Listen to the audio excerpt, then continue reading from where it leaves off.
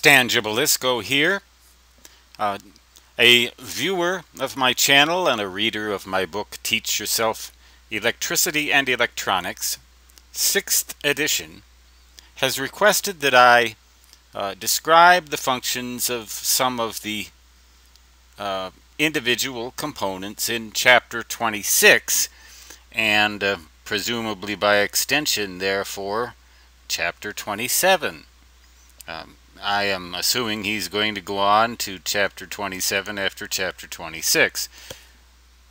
I already described an amplitude modulator circuit in an earlier video and described the functions of the individual components in that circuit. Now let's look at a frequency modulator circuit and look at the components in that. And a basic frequency modulator circuit can be found in figure 27-7. That's this figure right here on page 465 of Teach Yourself Electricity and Electronics, 6th edition. Basically, what this circuit does is to modulate the frequency or alter the frequency of a Colpitts oscillator circuit. You can recognize that by the tap in the capacitor. The rest of the Colpitts oscillator circuit, you've already seen a circuit like that in this particular book and in all editions of Teach Yourself Electricity and Electronics. In fact, just a little while ago, if you're reading the book from beginning to end.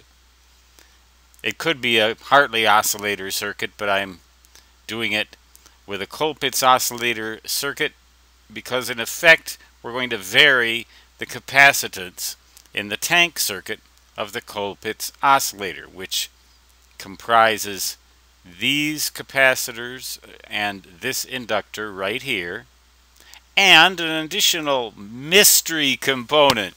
You may not recognize this symbol, but it is called a varactor diode. Varactor, short for variable reactor, meaning that it has variable reactance. In this case, a variable capacitive reactance. And the capacitive reactance of this component depends upon the amount of reverse bias applied to the diode. It's a very special type of diode. Notice that it's reverse biased.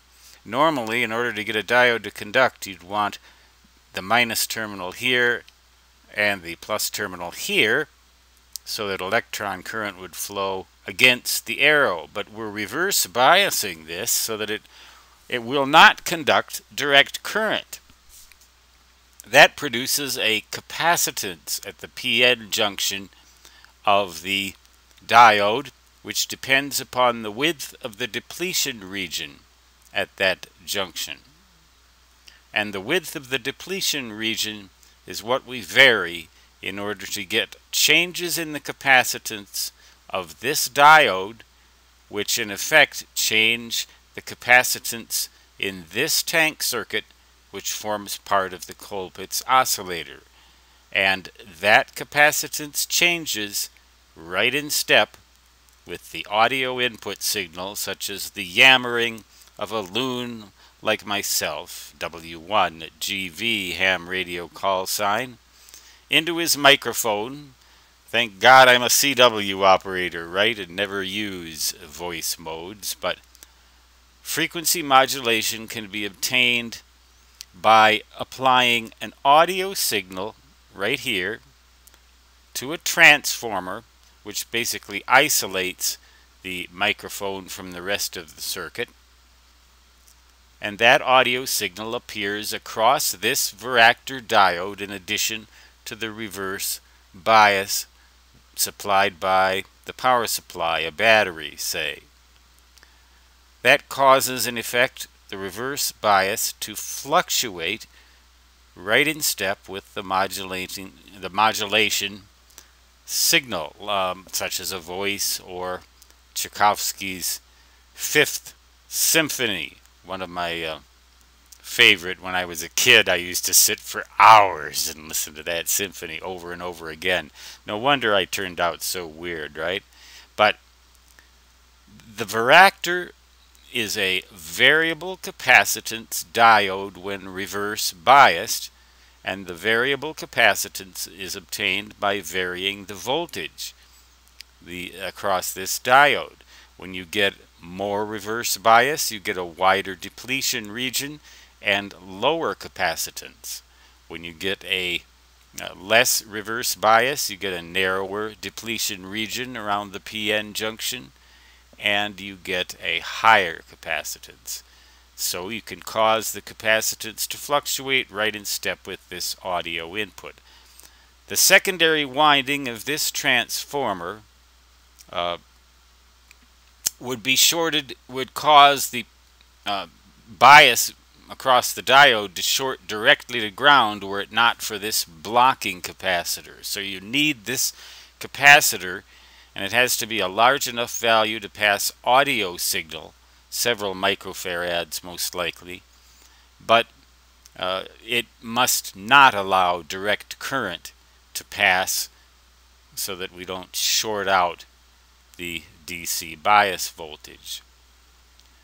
This blocking capacitor right here prevents the DC bias voltage across this diode from being affected by this coil right here, which would otherwise short it to ground likewise, just as the secondary of this transformer would do that.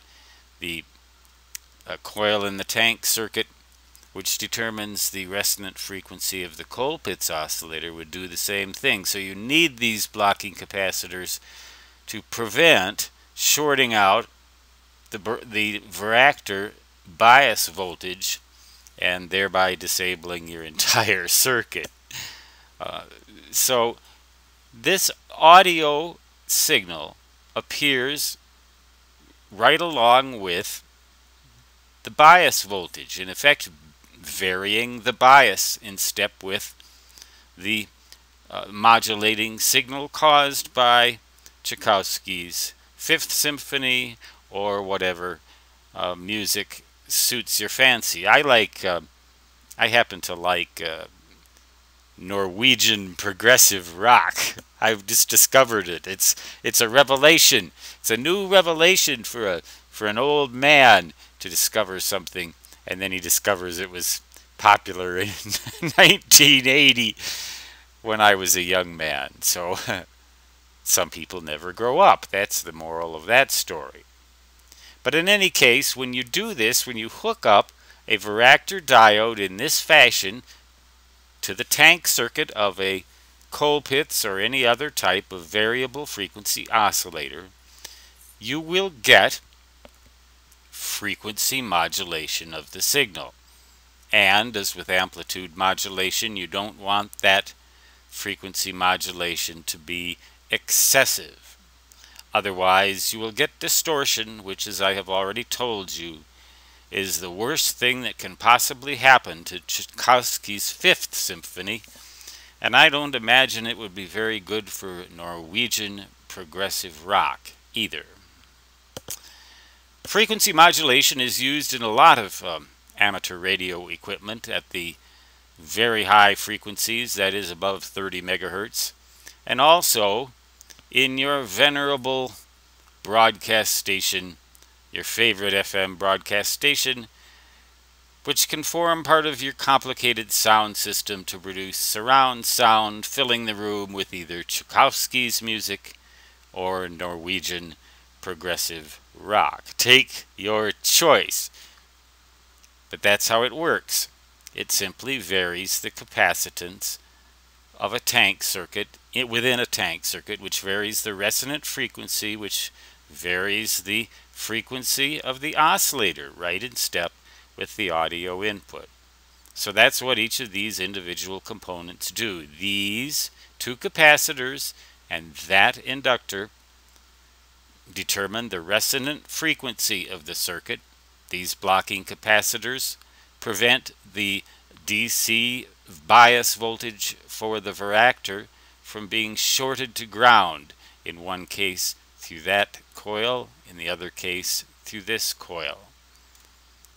So that should just about outline the functions of all of the components in this little gem. Figure 27-7 illustrates this very thing on page 465 of Teach Yourself Electricity and Electronics, 6th edition, published in June of 2016 by McGraw-Hill and written by yours truly along with Simon Monk, who provided the chapters on microcontrollers and the Arduino device.